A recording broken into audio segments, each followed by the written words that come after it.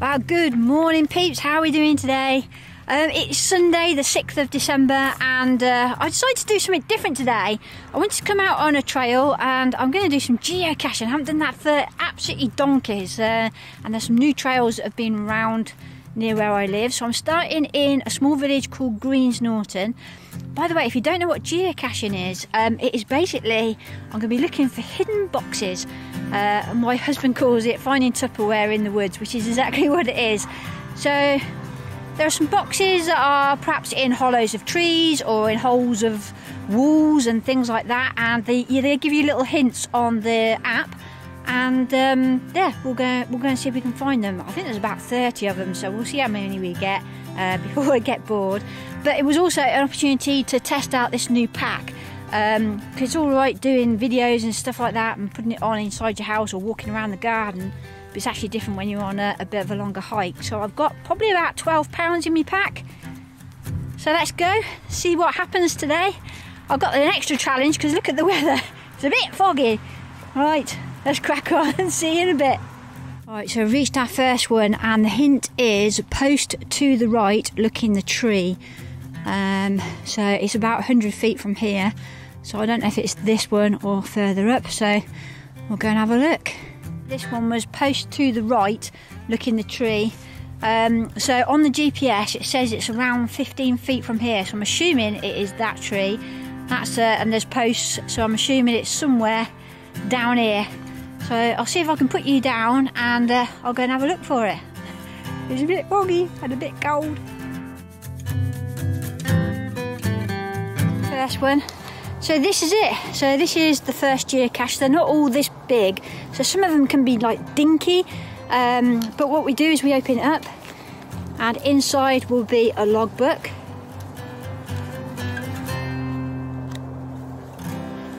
And then I've got a pen on me and I will sign the logbook, so other people have signed this. Should we have a look and see when was the last person to sign this? Okay, so it was last found on the 11th of November this year, so that's awesome. Okay, then what you do is once you've signed it, you put the logbook back and then you re-hide the geocache, and then I log it on the app to say that I found it. So that's over 1,000 I found now. So I'm going to stick this back and we'll go on to the next one.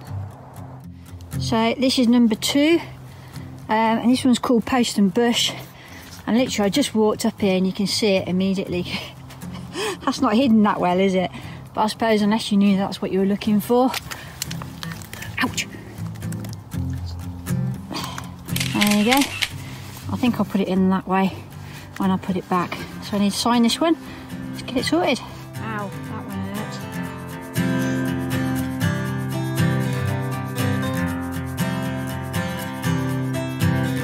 Geocache number 3 is actually on this road junction, so it actually makes a nice change to get off that muddy field. But the hint is tree stump covered in ivy. Now, if you're a keen geocacher, you'll know that ivy caches are like the world's worst. So let's hope this one is a quick find. Let's see if we can find it. Tree stump covered in ivy.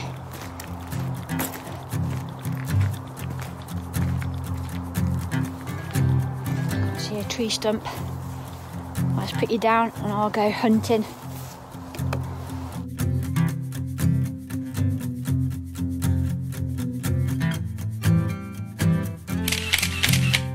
Of living in the country. How am I going to get over there? This is absolutely thick mud. So, cache number 5, I'm going to put it as a DNF. A DNF is a did not find, and that's mainly because I couldn't get through that mud without just getting absolutely filthy, and I've got a long way to go, yeah, so I'll come back and get that one another day. Right, on to the next one.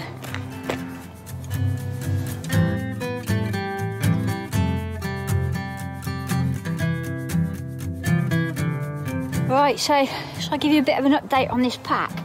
So shoulders, absolutely fine, no problems there. The pockets are weird. I know it sounds really strange, but they open backwards. So you know when you open a pocket, you usually go from front to right. Where these pockets, they go from back to front. which is back to front. It's very, very strange. So that's taken me a little bit of getting used to. My jacket is riding up as well. I don't know why that is. I think it's because I'm bending over a lot to do camera work and things like that. So maybe that's what that is. But yeah, with regards to weight and actually carrying well, it seems to be okay so far. We'll see how... Alright, found number 5. So this is this one. This is crazy, but I had to come down this ditch there and it was hidden in the view of the tree. So yeah, that wasn't fun. A bit slip slidey, and using muscles I haven't used for a while. So let's put this one back. That's number 5. Let's head on to number 6. Right, so this is the next one. It says, stand, this is the hint, stand in the ditch and look at the right side of the tree. So I've got to get down into this ditch. So it must be over there somewhere. I'll see if I can find it.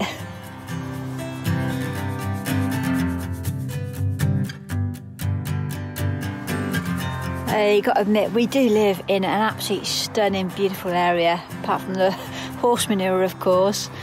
But yeah, absolutely fantastic. Really enjoying today. I haven't been out geocaching for probably a good 6-7 months, something like that, and I definitely haven't done any sort of volume of caches. It might just be the odd one or two. But I hope you've enjoyed this today. I think I've got a few more to get before I get back to Greens Norton. I've probably done about 4 miles or so, which I know doesn't sound a lot, but today wasn't about mileage. Today was just about getting out in the fresh air and enjoying something that I haven't done for ages. So yeah, I love it. Right, let's crack on. Alright, so this one's called Where the Mice Live. So if you're into geocaching, you'll often notice that there's a geocaching trail where people have so it more or less leads you to it. So let's just follow this down. Oh, another bloody ditch. I've had so many ditches today. Actually, I think I can spot it. Look, can you see the... Let's have a look and see if that is it. Ah! Okay. It's got to be, hasn't it?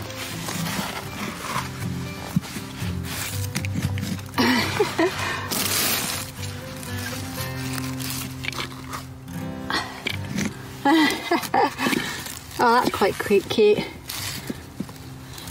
There's a little mouse in there. Can you see? I think that's the geocache. I think there's a mouse in there. Or something's in there.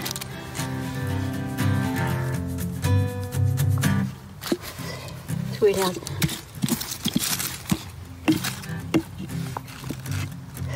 I don't know what it is.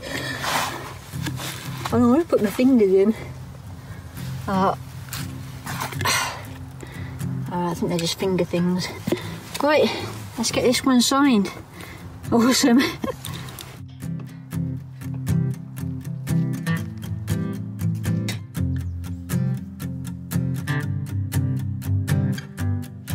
Right, so just got back and it was about 5 miles in the end. I think I did 9 geocaches, not really sure. I'll put them on the screen. But yeah, really good fun. If you haven't geocached, then just go and have a look. Just literally download the app from the App Store. It's available on iOS and Android. Click from your home and I guarantee there'll be one within at least a mile from where you live. And, you know, I've geocached all over the world, from New York to the Caribbean to Iceland. They were fun, a bit chilly, but yeah, absolutely love it. And it was good to get out there. I haven't done it for ages. The pack held up really well. I was really comfortable. The only thing that I found was a pain was that the pockets open up backwards. I've got to get my head around that, and it was making my jacket ride up. I think that's probably more to the jacket rather than the pack. Once I took it off and pulled it down, that was it. It was fine for the rest of the duration of the trip. So I know, see how it gets on with a longer hike, more than just 5 miles. Anyway, I'm waffling, so that's me done for today. Don't forget, get outside, get inspired, go take a hike when you can, go and find a geocache if you can, and I'll see you on the next one. Take care, everyone. Ta-da. Bye for now. Ta-da.